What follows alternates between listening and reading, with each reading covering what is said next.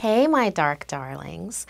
Before we get into today's episode, I wanted to tell you about one of our sponsors without whom we wouldn't be able to do the show every week. So, of course, I'm talking about Best Fiends, that super casual and cute mobile puzzle game. You know, the one with all the cute little bugs and slugs in it. So I always have my phone on me. So whenever I want to take a quick break from researching horror titles and movies, I can enjoy some puzzles with my Best Fiends. Plus, I do a lot of traveling lately. So because there's no internet connection needed, Best Fiends has become one of my go-to pleasures whenever I'm flying. It's visually fun, and I like that it also stays fresh. Best Fiends updates the game monthly, so with my attention span, that's great, because then you have those new levels plus events. So engage your brain with fun puzzles and collect tons of cute characters. Trust me, with over 100 million downloads, this 5-star rated mobile puzzle game is a must play. Download Best Fiends free on the Apple App Store or Google Play. That's friends without the R, Best Fiends. Hello, my dark darlings. I'm Markeia, and this is the Something Scary podcast. To our veteran listeners and those voyaging into the dark with us for the first time, welcome. Things that go bump in the night. You know, every house and apartment and wherever you live has settling noises. Right now, I have a light switch that does a particular buzzing sound. Not all the time, just sometimes at night. It's enough to drive me a little bit insane, but not enough for me to do something about it, if that makes sense. So that's the topic of what we're covering tonight. When sirens splinter the night, do you go towards the noise and do something?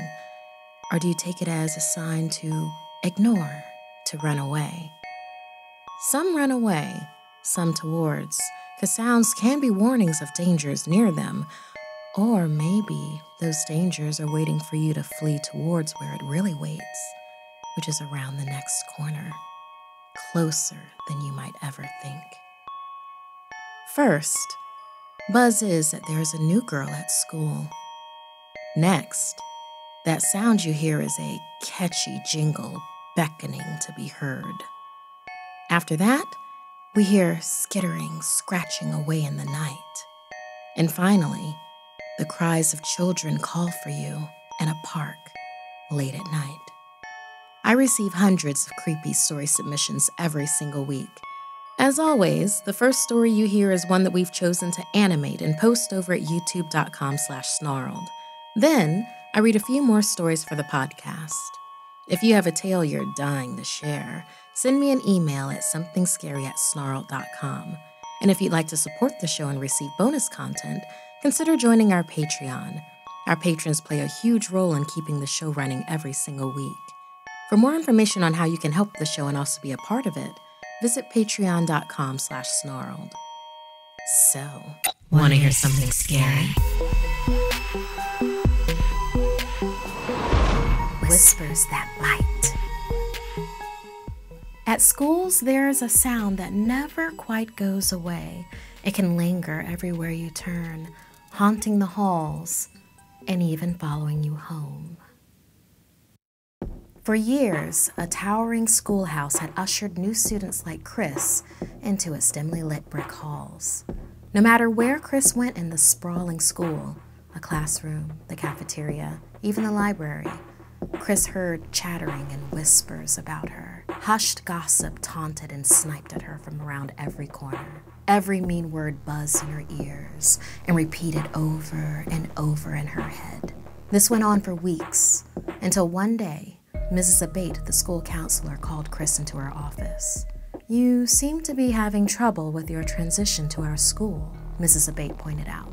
As she listened, Chris noticed the counselor tugging at her high-collar blouse that almost hid a series of small pitted scars along her neck.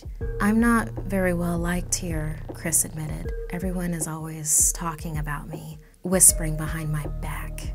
As hard as it is, don't listen. Our school is a very special place," Mrs. Abate replied. "But you are more than what people say you are. Block the whispers out. Don't let them get under your skin." That night, Chris sat at home, scrolling through her phone. A post by a classmate, Ryan, caught her eye. It was about Chris, referring to her as a poor, know-it-all, ugly monster, saying Chris didn't belong at their school. Poor, know-it-all, ugly monster. For a stunned moment, Chris sat in the shame of those words. They hissed and lingered with her, just like the whispers she heard in school. Chris kept scrolling. Other students had commented, adding their own nasty words to the thread. The chorus of cruel buzzing grew with every new comment. Were they right? Was she somehow gross? A monster? Ow! Something bit the tip of Chris's thumb. She watched as an angry red welt swelled and rose. The heck was that? Chris looked around frantically for a bug. All at once, Chris felt sharp pricks along her arms. Something was biting her over and over. The buzzing roared. Chris clawed at the bumps appearing along her hands, on the back of her arms, desperate to stop the itch. Was it spiders, bed bugs? She couldn't find what they were or where they were coming from. Chris could only feel them, pinching, burrowing beneath her skin, spreading, misshaping her arms with grotesque red peaks. Chris scratched. Her scratching turned frenzied, skin tearing and bleeding beneath the tug of her nails. Catching sight of herself in the mirror, Chris stared at herself in horror. I am a monster. She spun away from her deformed reflection, believing every horrible thing they had said. On her phone, the comments kept coming. The whispers buzzed on. The next day at school, Chris showed up in long sleeves. She'd woken up with her arms and legs covered in oozing sores. A few had even spread to her neck. Ashamed, Chris slumped to her desk. Around her, classmates shot glances her way, turning to one another to whisper. A giggle caught Chris's attention. Ryan, mouth scowling in disgust, was gesturing to Chris's rash-riddled neck. Chris tugged her shirt up, trying to hide her sores from view. She thought of Mrs. Abate's own high collar and remembered her words. Chris had let the whispers upset her, she realized. This school was a special place indeed. But I am more than what people say about me, she reminded herself. Across the room, Ryan giggled again. The hum of the whispers grew. Chris's shoulders straightened. She stood up. Speak up, she demanded over the growing buzz permeating the air. Ryan stopped giggling. Excuse me? Speak up.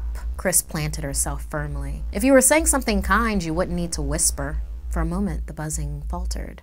Why do you need to hide your face behind a computer screen? The class, ooh, looking at the two. Ryan paled as gossip started buzzing around her. Suddenly crying out, something bit her mouth. A red bump growing on her face, then another, spreading. The buzz growing stronger this time. Then all around Ryan, classmates turned to one another, exchanging whispers all about Ryan. Within the mania of the gossip, it didn't stop there. They also turned on one another, tearing into each other with words. And Chris could see what was happening to them, could see them scratching at bumps like hers. They began to peel and pop on their skin. They growled and snapped at each other, getting nastier and spitting insults like daggers. The buzzing swelled to a deafening cacophony. Ryan turned her eyes back on Chris. You're doing this. You're infecting us. No, Chris commanded over the clamor. We've infected ourselves. The whispers don't care. They'll attack any of us. I'm not a monster, and neither are you. No one here is. The buzzing dipped. Softer now. We can't keep allowing other people's words to make us one. The last vengeful buzz died.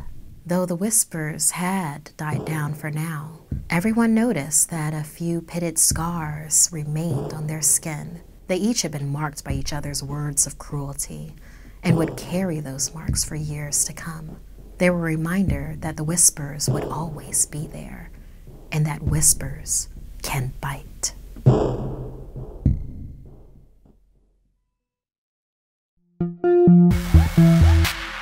In life, friends drift apart, but what we experience together will stand the test of time, even things that should stay hidden in memory, like in this story inspired by JoJo. After the school bell rang, JoJo, Pete, and Nate grabbed their gear to head to basketball practice. As they made their way through the empty halls of West Oakland Middle, they began to hear a strange warped sound trailing their steps. Anyone's phone going off? Pete asked. Jojo checked his cell. Not mine. Nate echoed him. Wasn't their phones making these strange sounds? Past the rows of lockers ahead of them, they heard a jostling and froze. There was a crouched figure hulking up toward them. Overhead, the lights in the hallway flickered as it got closer, and a low screech filled the air. The figure lumbered closer and closer. The thin screech became clearer as the figure stepped fully into view. It was just the janitor, pushing a squeaking trash can on wheels away. Wow, guys, Nate laughed, trying to sound as if he wasn't about to wet himself.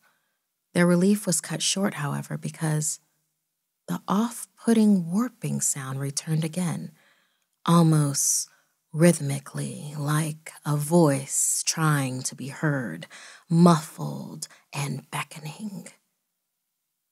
There it is. Jojo pointed it out. Wait, is that singing?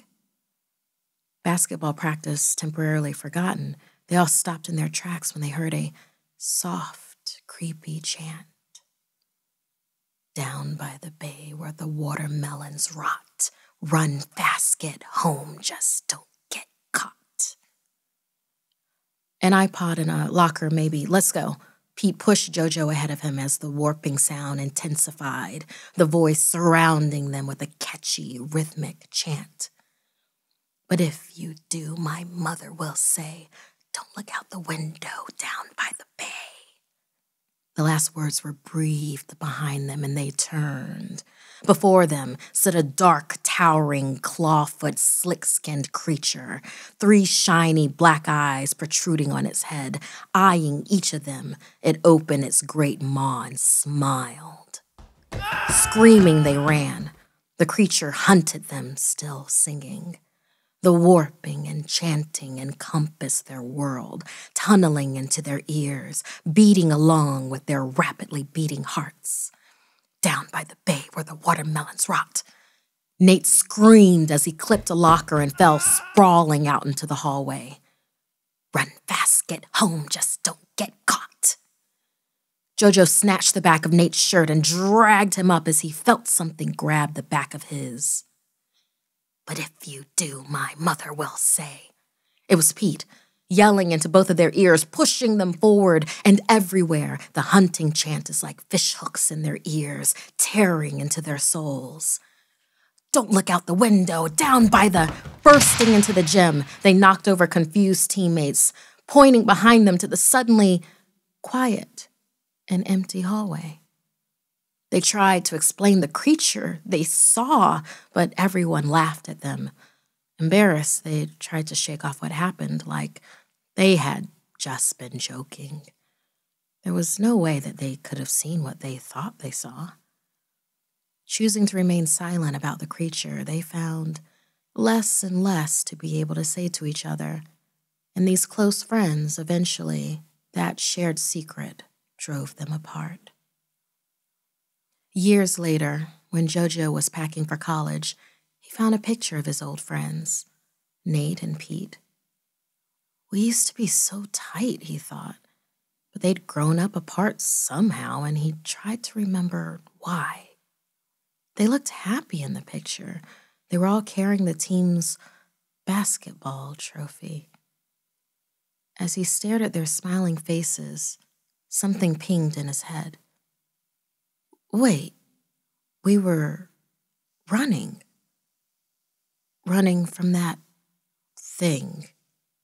He breathed in as the warping sound echoed in his memory. The past came flooding back. Suddenly, he began to recall those catchy, catchy words. Down by the bay where the watermelons rot. The words seemed to grow and fill in his room, his ears, his mind. Run fast, get home. Unable to stop, Jojo felt a tug in his mind, similar to what a fish would feel on a hook. Just don't get... Outside his window, the creature continued. Caught.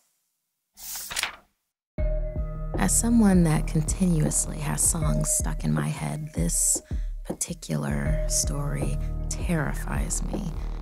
If I was hunted by something that used songs to catch you, and then if it didn't catch you physically then, but it did catch you when you remembered the song later, well, I'd have no hope at all. Do you wonder if the creature also visited Nate and Pete? Do you have any kind of creepy experience like this that maybe you've experienced with friends? Maybe not like this, but a shared experience that you want to share? Please let me know if you do. Email us SomethingScary@snarled.com. Maybe we'll turn it into our next story.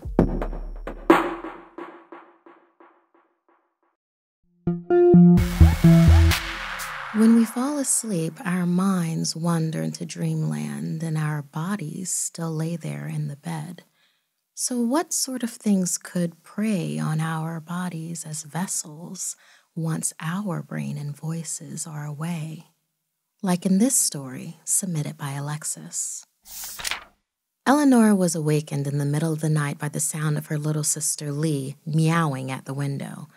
"Quit it," she said. But Lee ignored her and just stared out into the night at the full moon. Tossing a pillow toward her, a strange glaze cast over Lee's eyes, and she turned and hissed at her. "Lee, stop being weird." Eleanor sighed, but there was no response. Maybe she's sleepwalking, Eleanor thought. So she tried to get close to wake her. Suddenly, overcome by an almost unnaturally fast reflex, Lee swiped at her, and Eleanor blocked the attack with her arm. "Ow!" she said as something in Lee's hand hit the floor. It was a tiger figurine, broken from the fall. "What happened?" Lee asked, rubbing her eyes, wondering how she was out of bed. "Eleanor, your arm!" There were 2 long red scratches bigger than Lee's fingernails on her arm. They looked like they were made by the claws of a larger creature. It's okay. You were only sleepwalking. Time for sleep." After putting her sister back in bed with little resistance and lots of apologies, Eleanor inspected the broken toy. Going to put the broken tiger figurine on Lee's bedside, that's when she noticed a strange box on it.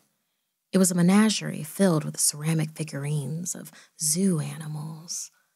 The next morning, Lee told her she had found the box in the attic.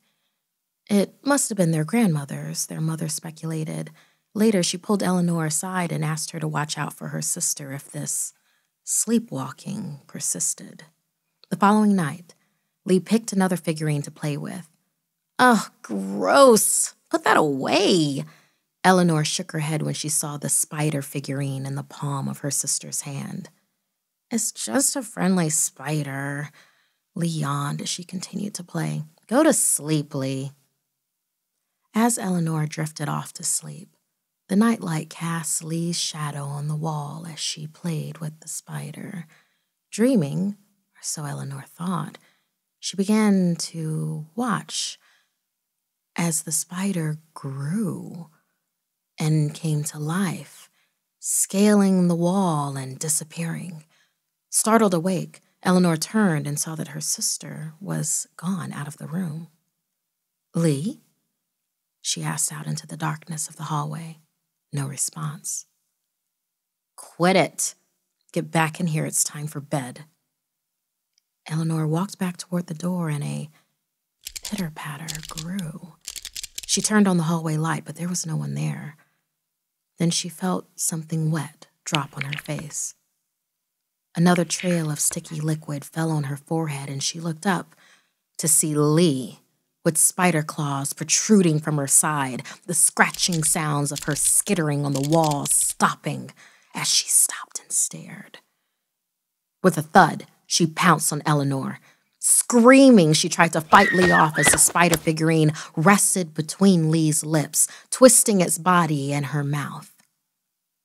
Their mother ran into the room. She pulled Lee back off of Eleanor, not processing the surreal danger until she saw more eyes pop out on Lee's face. 2 pincers began tearing through her daughter's mouth.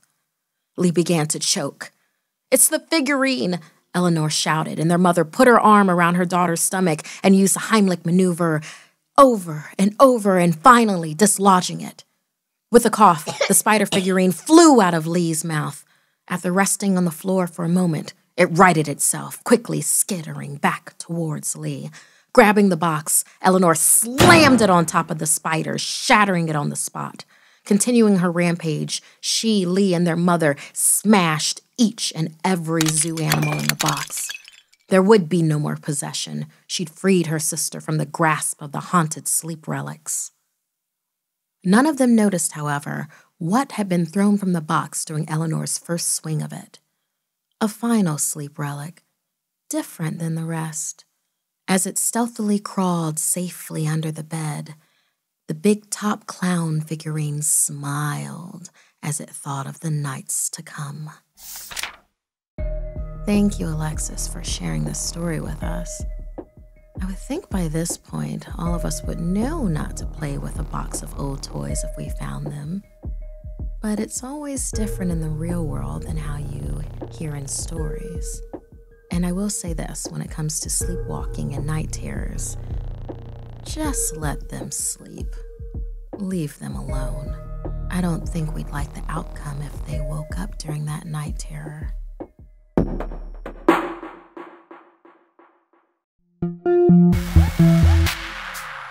It's scientifically proven that there are certain sounds that few humans can ignore, but would they be easier to ignore if you're by yourself late at night? Let's find out. And this story inspired by a Reddit submission from that's_specific. My hand was on the handle on my way out from pulling a double shift when my manager called me back over. "Ira," he shouted, "don't forget your book bag." Grabbing my canvas satchel, I thanked my boss and sprinted out the door as fast as I could, knowing I was about to miss the last shuttle to the campus dorms. A cloud of exhaust smoke hit my face. It was too late, and the shuttle made a turn.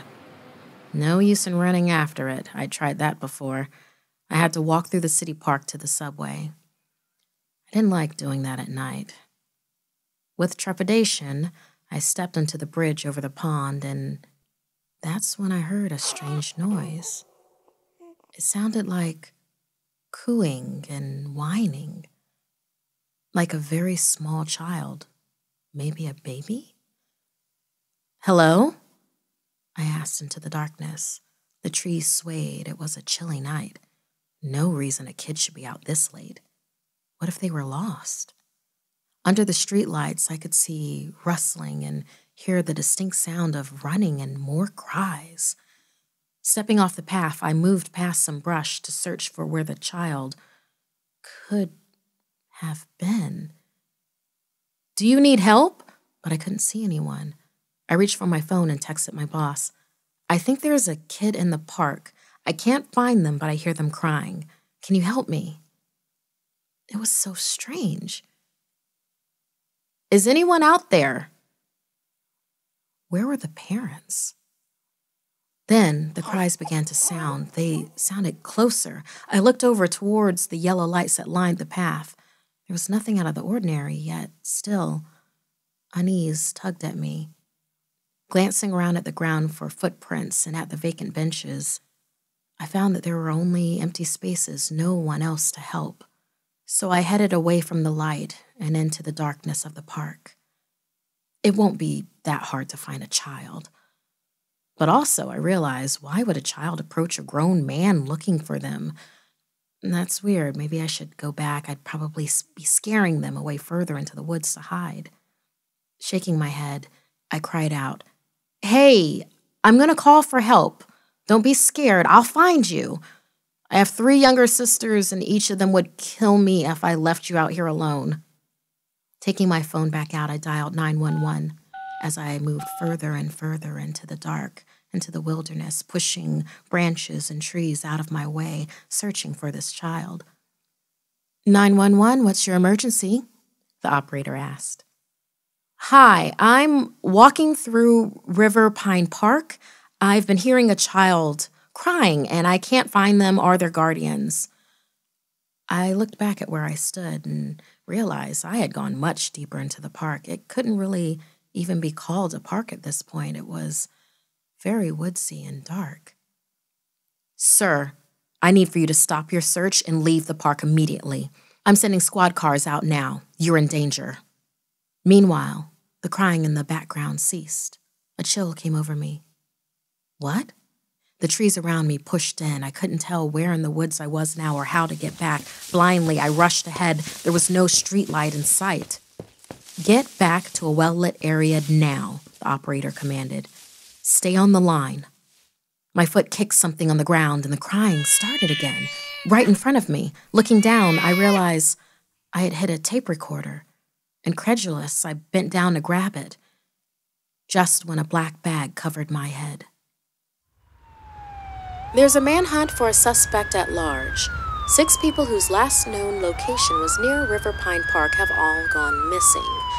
Ira Mansour, age 21, a student at River Pine College and an employee at Martino's Italian Kitchen, is just the latest victim in this string of disappearances.